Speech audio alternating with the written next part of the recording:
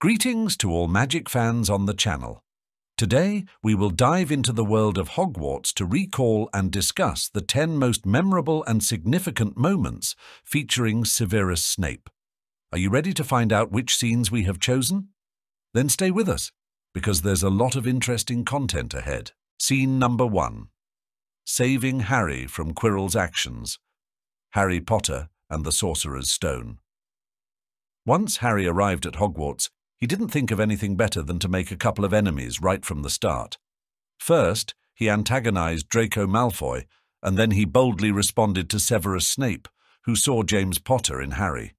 The dislike was mutual, so much so that Harry even thought Snape was behind all the crimes related to the Sorcerer's Stone. Another proof of this was when Snape cursed Harry's broom during a Quidditch match, trying to make him fall to the ground. Only at the end of the film did the characters learn that Severus Snape was actually trying to help Harry and counteract Professor Quirrell's spell. This was the first key moment in Harry and Severus's relationship, but it took Potter a while to understand that Snape never wished him harm. Scene number 2. Snape becomes suspicious. Harry Potter and the Sorcerer's Stone. At the beginning of the film, when Harry arrived at Hogwarts and first saw Severus Snape, his scar hurt for the first time. Initially, many viewers thought the scar was somehow connected to Snape, but by the end of the movie, this moment was almost forgotten. However, on a rewatch, it's noticeable that Severus sees Harry clutching his scar and then starts looking in the direction where Quirrell is sitting. Since Quirrell was off camera, many viewers didn't pay much attention to this the first time, and not everyone noticed it on subsequent viewings. Scene number 3. Severus shields the trio from Werewolf Lupin, Harry Potter and the Prisoner of Azkaban. This scene is partly surprising because it's not in the book, but Alfonso Cuarón still added it, although only Alan Rickman and J.K. Rowling knew how truly good a person Severus was.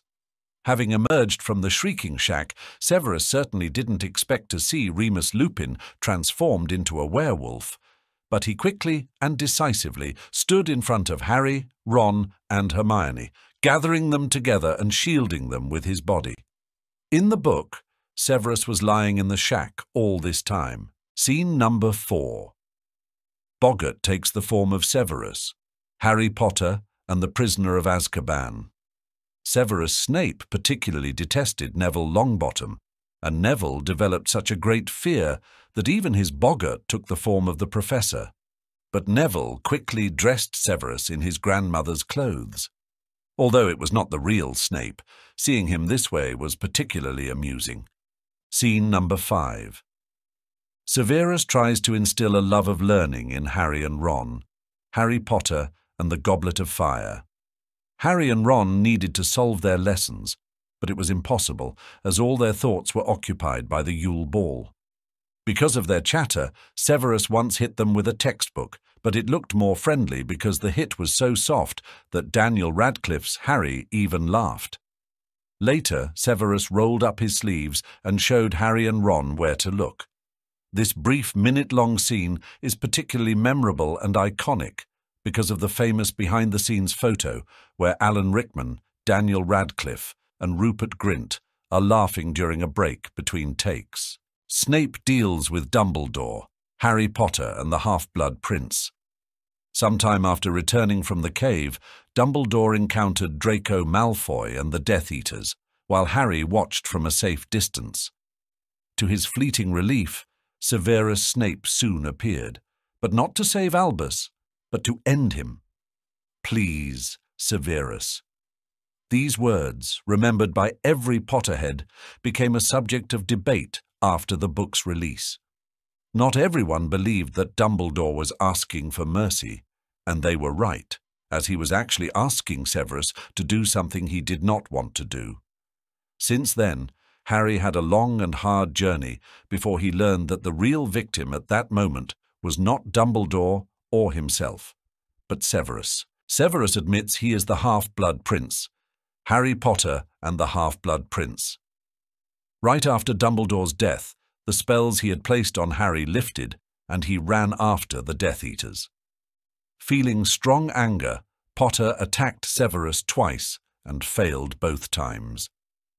The second time he used the Sectum Sempra spell, which surprised Snape, and even made him approach the lying student to say that he was the half-blood prince. Scene number 8. Severus neutralizes Caro. Harry Potter and the Deathly Hallows, Part 2.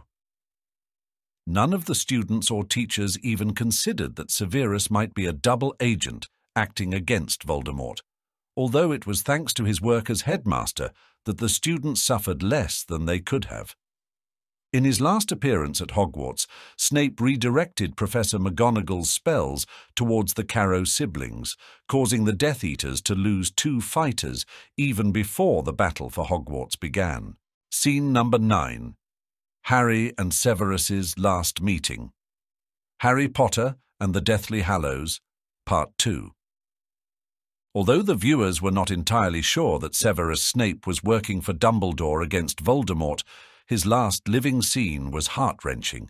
Yes, he dealt with Dumbledore. Yes, he tormented the students.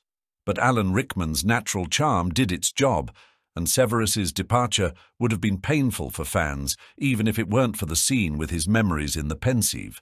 However, everything became clear at the moment of his contact with Harry Potter. Then they did not hate each other, but rather regretted what had happened and how they had treated each other. But even in such a scene, there was relief when Severus said, "You have your mother's eyes." Scene number 10. Severus's Memories, Harry Potter and the Deathly Hallows, Part 2. Perhaps the best scene with Severus Snape is the revelation of his secret, which he had kept deep within his memory for many years. When Harry saw Severus spending his last seconds on Earth, he did not gloat, and it was the only right decision, otherwise he would never have forgiven himself. Taking Snape's memories, Potter went to the Pensieve and saw something that completely overturned all his notions about the man who seemed to him exclusively evil and unjust. Severus had known Lily Evans, Harry Potter's mother, since childhood and always loved her, but due to James Potter's actions and his own insecurity, he lost her. When Severus realized that Lily was in danger, he sided with Dumbledore and stayed on it, even after Albus could not protect them. The purpose of Severus's life became avenging Voldemort and preserving the life of her son, who, although he was a copy of his father, still resembled Lily, and reminded Severus of her with just his eyes.